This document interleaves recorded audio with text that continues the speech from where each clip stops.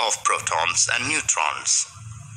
Discovery of protons actually started with the discovery of a stream of positively charged particles in a modified cathode ray tube.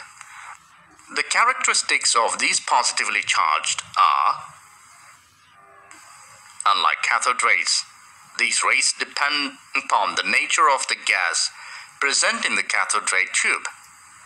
The charge to mass ratio of these particles is dependent on the gas from which these originate.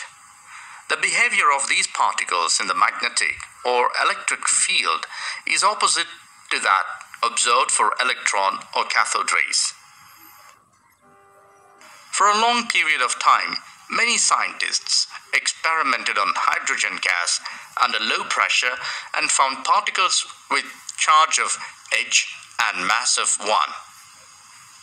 These particles were called protons. Discovery of neutrons. James Chadwick discovered neutrons in 1932.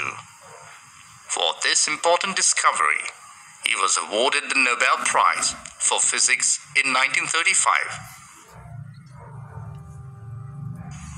Chadwick experiment and the discovery of neutrons.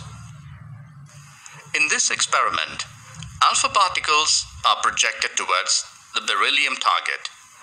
Beryllium in turn released another particles. These are neutral in nature.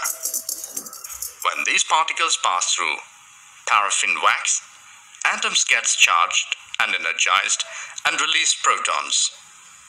When these protons made to enter into a gas-filled chamber, these charged protons ionized the gas. In this chamber, he placed a detector for protons. As a result of the incidence of alpha particles on beryllium, uncharged particles with same mass as protons are released. He called them neutrons.